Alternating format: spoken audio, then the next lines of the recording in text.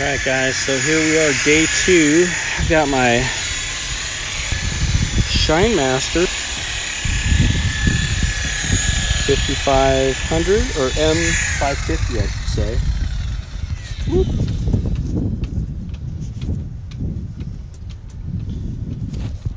And today I put on my little 6-inch backing plate, and I've got a little 6-inch wool pad, and I have to say this is a game changer.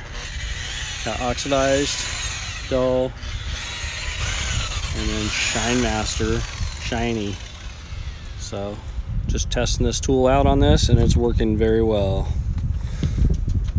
Me likey.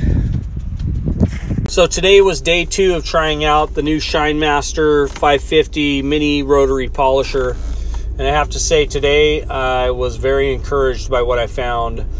Using the 6-inch backing plate and the 6-inch mini wool pad to do a sailboat detail we're on, just really cut down on my time, cut down on my strain. I still do have the concern about the always on or always off switch versus a trigger.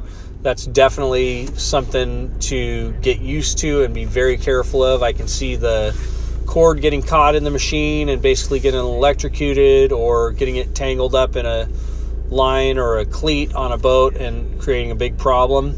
So that's an area of just getting used to and figuring out.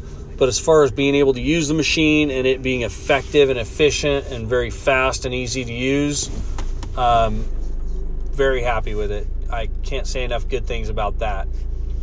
I do have a little bit of an issue with the heat of the machine. I'm basically using it one-handed a lot of times, and where I want to put my hand to be able to be on the switch is right in front of where the cooling vent is for the motor. So it gets very hot and it's basically burning my hand. So that's an issue. Being able to put my hand back a little bit further on the barrel, but then kind of being out of range for the on-off switch is where it's most comfortable to use.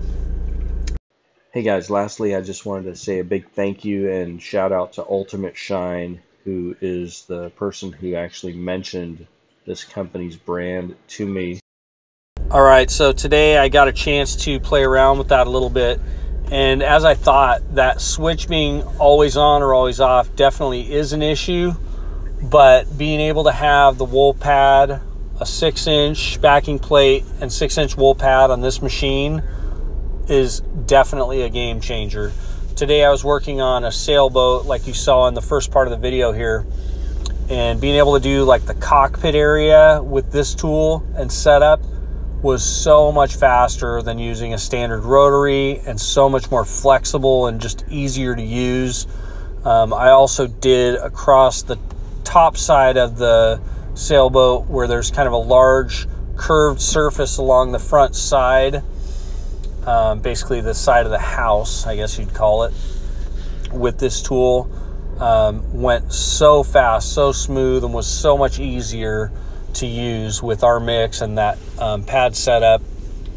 It's definitely a game changer. I'm buying another one of these tonight when I get in, and if you're doing boats in particular, I would say check this out.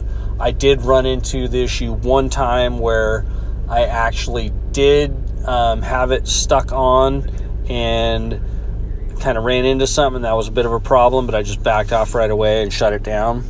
So be careful when using it. It's not the same as having a trigger.